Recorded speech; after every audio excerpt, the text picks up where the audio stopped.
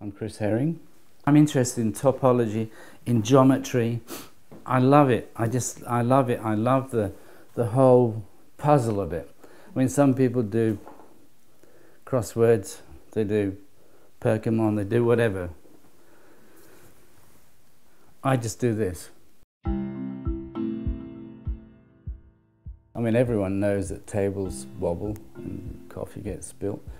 And it's actually quite a, puzzling little mathematical problem to try and make 4 points kind of not wobble.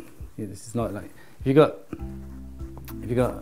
a tripod, it naturally sits down and it doesn't wobble. But as soon as you put the 4th point in there, you have the potential for it to wobble from one kind of tripod support to the other. And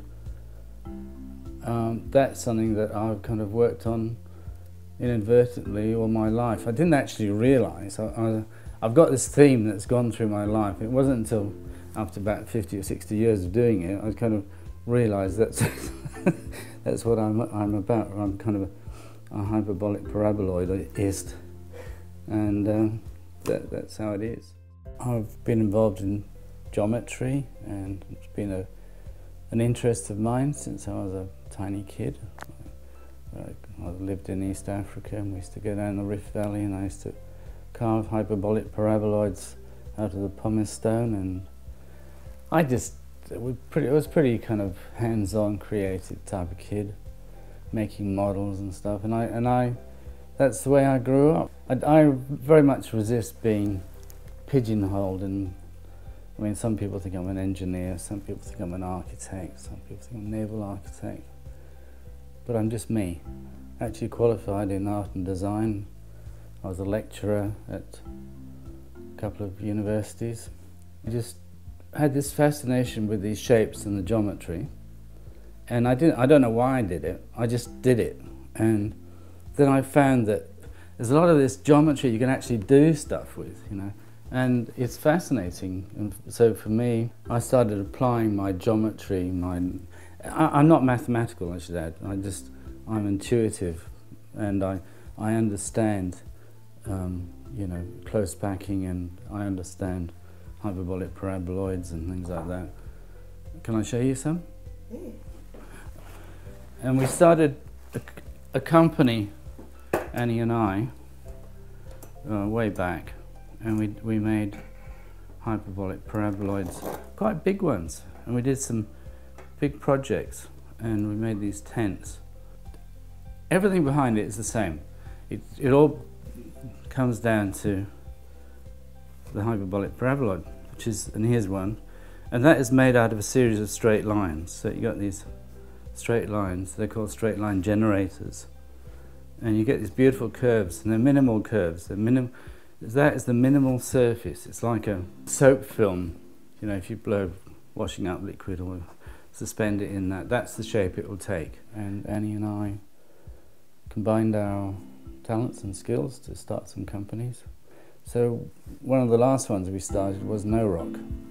This you'd think a very different thing of tables was kind of rearing its head, and it was just like a bad itch that we had to get rid of, It was just such a simple, banal, bloody thing that you go to a cafe, you put your coffee down in your wine, and it goes click, clack.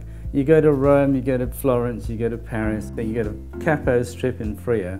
It's the same thing over and over. It goes click, clack, spill, spill, and it annoys crap out of me.